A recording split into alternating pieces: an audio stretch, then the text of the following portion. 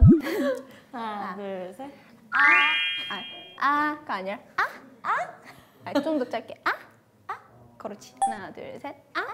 됐어. 진리아는 안 해? 진리 라서 아야. 좋네. 자, 하나, 둘, 셋. 좋았어. 오케이. 약간 나는 데뷔할 때까지는 언니랑 요런 케미가 나올 거라고는 상상도 안 했었어. 나도. 그치? 되게 근데 우리 둘이 성향이 당연히 모든 멤버가 서로랑 다르잖아. 근데 우리 둘은 극과 극이잖아. 맞아. 대표적으로는 우리 둘이 밥 먹을 때가 우선 가장 많지. 그치. 아니 나 그거 봤거든. 그 밥 먹는 거를 갖고 너랑 나랑 그 차이, 성격 차이를 갖고 미찌가 영상 편집을 해준 게 있어. 봤어? 근데 그 BGM이라고 해? 그 배경음악부터 너무 달라. 근데 나는 몰랐는데 그러니까 내가 진짜 먹지를 않는 거야. 우리 그 비앱하면서 먹은 영상 보니까 진짜 거의 무슨 들었다 놨다 이러고 있는 거야. 왜 들었다 놓는지 알아? 왜?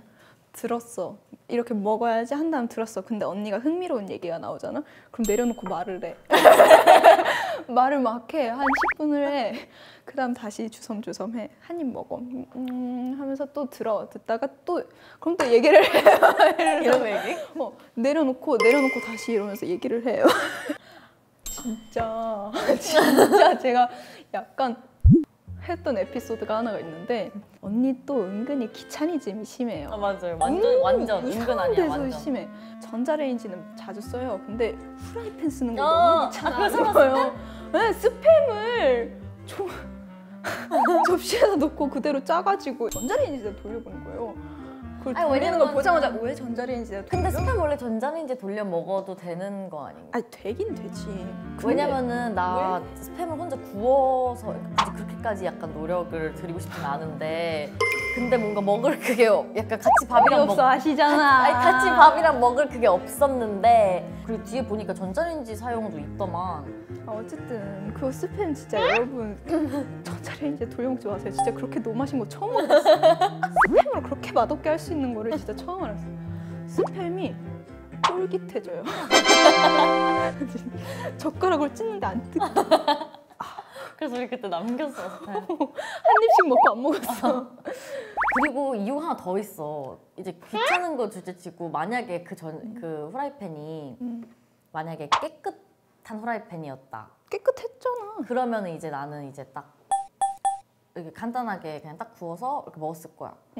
근데 내가 내 얼마나 열심히 닦는데 남이 안 닦아놓은 것도 후라이팬은 내가 닦아. 아 그렇게 해?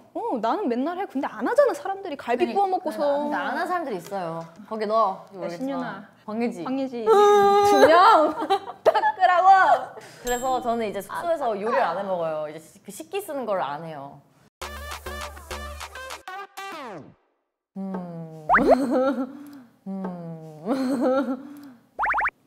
근데 할 말이 나는 할 말이 조금 있어. 말해봐. 들어줄게. 내가 이제 한 번씩 좀 부엌에다가 내 근데 나 물건을 이해해. 놓고 가는 거는 알아. 놓고 갈 때가 있어. 잠깐씩. 근데 더럽게 쓴 적은 없어 부엌을. 내가 막 먹은 거 그냥 이런 묻어 있는 거 싹 다 냅두고 막 그렇게 한 적은 없어.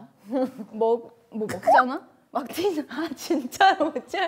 언니 색안경을. 근데 유진아 너가 알아야 되는 게 너 우리 멤버 중에서 제일 생각이 없는 사람이 누구야? 생각이 없는 사람. 색안경 없는 사람 누구야? 색안경 언니도 은근히 있어. 제일 없는 사람 누구야? 몰라. 난 너를 있는 그대로 봐주지. 있는 그대로 봐봐 그럼. Just the way I am. just 봐봐. 가장 더러운 멤버 다 하나 뽑아. 그치 억울하지. 그랬구나. 근데 우리 엄마가 나보고 좀 깨끗하게 살라잖아. 근데 그거는 그것만 맞아. 보고. 근데 우리는 더러운 편에 속하는 건 맞지. 그건 그렇지. 근데 다만 그거지. 유진이만 더러운 게 아니거든요. 그거예요. 결론은. 진짜 그래요. 그치 그거야 딱. 아니 유진이만 그런 게 아니에요. 초반 이후로는 그렇게 더럽히질 않아. 맞아. 항상 이거 누가 있어 이거 누가 있어. 나 아닌 적 많아. 근데 한 번만 나여서 류진아 맞아요. 속상하다는 거지. 맞아요. 그렇게 깜빡할 때가 있을 뿐이지. 맞아요. 깜빡해서 뭐 햇반 이거 뚜껑 깜빡하거나 난 진짜 잘 안 보이잖아요. 깜빡하는 거야. 그쵸. 약간 그런 느낌이잖아요.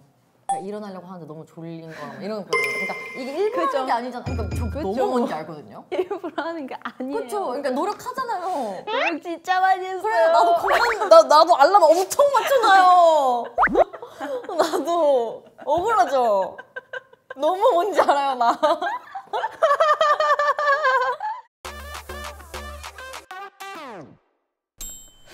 근데 우리 데이트 같은 거 하면 되게 별거 없지 않아? 진짜 딱 외식 느낌인 것 같아. 그치? 외에서 식만 하니까. 외식. 그래서 나는 되게 밖에서 그렇게 다 같이 먹는 것도 좋은데 뭔가 숙소에서 다 같이 먹을 때가 되게 기분이 좋아. 활동 끝나서 오랜만에 배달 음식 딱 시켜가지고 다 같이 와우! 나 너무 웃긴 이럴 게 저희가 처음으로 달라달라 활동 때인가? 달라달라 끝나고. 처음으로 배달 음식 시켜 먹었었어요, 숙소로. 활동 끝나고 했다. 근데 치킨을 한 마리 시켰어? 한 마리 시켰어. 근데 아무 생각 이제 왜냐면 저희 5명 진짜 처음으로 시켜본 거였어, 배달 음식을. 그러니까 그냥 하나 주세요. 아무 생각 없이 하나 시켰는데 진짜 오고서 한 1분? 그러니까 각자 두 조각 정도 먹으면 끝나는 거야.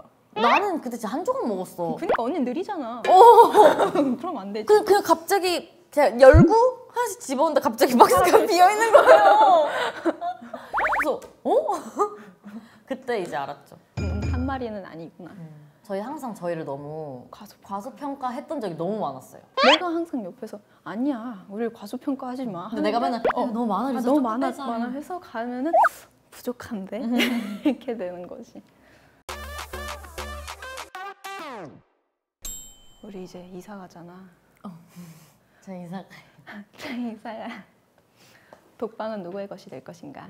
사실 그러니까 생각해 보니까 진짜 내가 말한 3년 그 정도 된 거 맞지? 3년 됐지. 응. 너무 우리가 그 룸메이트로 오래 살긴 했어. 맞아. 지금은 이제는 약간 그 누구랑 해도 조금 잘 그냥 편하게 할 것 같은? 나 너랑 해도 잘할 것 같은데.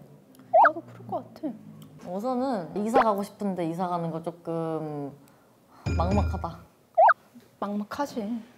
짐 옮기고 또 새 방 가가지고 짐 풀고 할 거니까 와. 막막하긴 한데 너무 귀찮아. 새롭게 뭐 너가 됐든 다른 애들이 됐든 같이 또 생활하고 이럴 거는 진짜 기대돼. 2021년 약간 내가 내 워너비 숙소 약간 막 이런 느낌 어때? 그래. 근데 나는 내 방이 너무 큰 게 싫어. 그럼 화장실? 그냥 베란다? 그냥 적당히 컸으면 좋겠어. 너무 크면 무서워. 아 근데 뭔지 알지. 그럼 내가 큰 방 써야겠다. 너 무서우니까.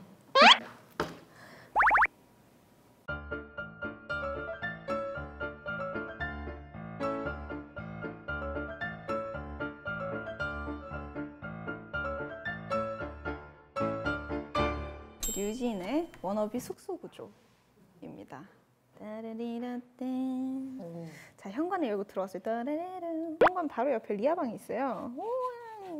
그리고 이 옆에 류진이 방이 있는데 여긴 베란다가 있고 화장실이 있고 류진이 방이 집을 있어요. 반이네요. 아니에요. 한 3분의 1밖에 안 돼요. 그 다음에 이렇게 내려가면 예지방 그리고 화장실 꽤 커요. 예지방 크기랑 화장실 크기랑 똑같아요, 여러분. 비슷해요. 근데 이제 채령방에 이제 또 채광을 거의 3년 동안 못 본 채령을 위해 베란다를 하나 놔줬어요. 그리고 옆엔 유나방이 있고요. 거실이 약간 쓸데없이 넓네요. 그냥 저 거실 쓸게요. 거실은 피구하려고 만든 데라서 저도 사실 거실이 잘 봐요. 리아의 워너비 숙소. 자, 들어갑니다. 거실이 있습니다. 네. 그리고 현관 옆은 춥기 때문에 옷방으로 했어요. 우리 멤버들 감기 걸리면 안 되니까요. 그리고 옷방 옆에 류진이 방. 그리고 류진이 방 옆에 작은 문 틈으로 들어가면 채령이 방은 제일 끄트머리. 채령이는 약간 자기만의 프라이버시 이렇게 자기만의 공간을 좋아하기 때문에. 그리고 우리 유나는 이제 대박이다. 조금 두 번째로 큰 방을 줬어요. 우리 유나가 현실적으로 봤을 때 짐이 되게 그래도 멤버들 중에서 많아요. 그렇죠? 옷이 되게 많아서 그러면서 큰 방을 줬고요. 그 옆에 예지는 착하니까 작은 방 줬습니다. 그리고 이제 그 옆에 제 방. 그리고 부엌과 현관 사이에 화장실이 있습니다. 화장실 들락날락거리는 것도 잠 깰 수 있으니까 방해 안 되는 선에서 똑똑하지? 똑똑하네. 잠이 중요하기 때문에 네, 이렇게 류진이와 리아의 워너비 숙소였고요. 저희 이사 갑니다, 여러분. 와. 네. 그럼 지금까지 리아였습니다. 하나, 둘, 셋.